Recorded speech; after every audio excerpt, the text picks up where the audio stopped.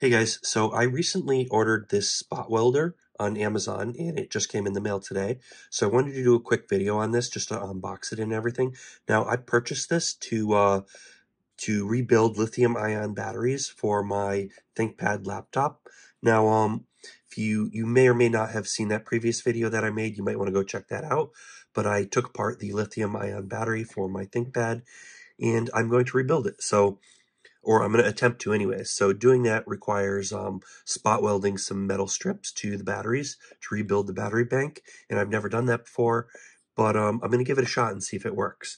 So this is actually marketed, so I'm going to open this up. I'm doing this with one hand and holding the camera with the other, so it's going to be a little bit tricky, but yeah, this is marketed as being good for building battery banks. So yes, I'm not really familiar with the brand, but it was rated pretty well. It only had, I think, a few hundred ratings on Amazon, but it was rated well. But any case, also check the link in the description for where you can pick up this same spot welder. I'm going to put a link to where you can pick this up on Amazon. Also, before I forget, I wanted to show the batteries that I picked up. So these are for the battery bank, and yeah, so this is all I'll need. So I'm gonna need 6 batteries. They're basically gonna go like that, be spot welded together like this. These are the new batteries for my battery bank. I also picked up some other batteries that I'm gonna test out with some of the robots that I've been building. So these are allocated for robot use, and these are for laptop battery bank use. So to rebuild my laptop battery.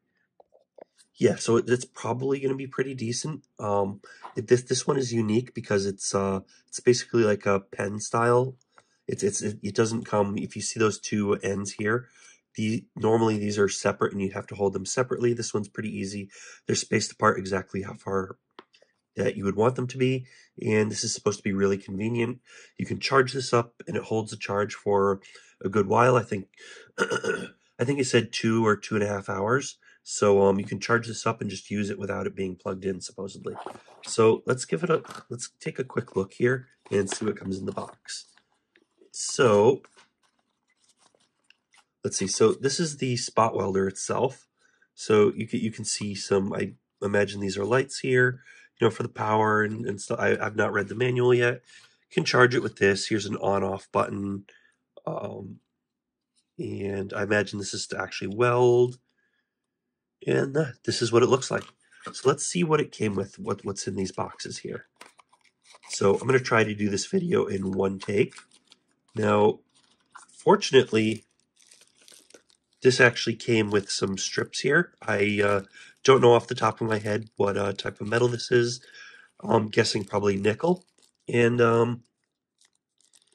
yeah, so fortunately, it kind of nice that it came with this. I did not realize that it did because I didn't read carefully, I guess. But I actually already purchased some strips off of Amazon separately. So these came in the mail earlier today. So turns out I don't need these. So it came with a lesser amount, unless I start building more battery banks, which there's a good chance maybe I will end up doing that. So yeah, let's see what's in here. And yeah, there we go. There's the charging cable. So regular USB cable, USB-C to USB-A, and that's all that's in here. Now, looks like sandpaper, and what else? The instruction manual. So I'm actually going to have to look at that because, yeah, I don't know anything about spot welding, and this is going to be a learning process. So this will be interesting. I'm going to attempt to, so stay tuned for that next video where I attempt to actually, not going to be the next video after this one, but I'm thinking probably this is going to be more like next week. But I'm going to attempt to rebuild that battery and see if it actually works and if I can power up my ThinkPad or if I end up destroying the ThinkPad. Probably going to end up powering it on, but I think it's going to work, but we'll see how it goes. One way or another, this will be interesting.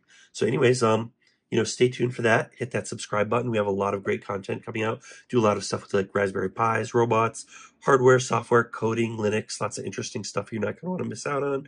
Do 3D printing, networking, lots of good stuff. So if you want your YouTube feed to be more interesting, definitely hit that subscribe button, hit the bell icon, give me a thumbs up, leave a comment down below if you know something I don't know. And that's about it for today. So as always, thanks for watching, and we will see you guys on that next video.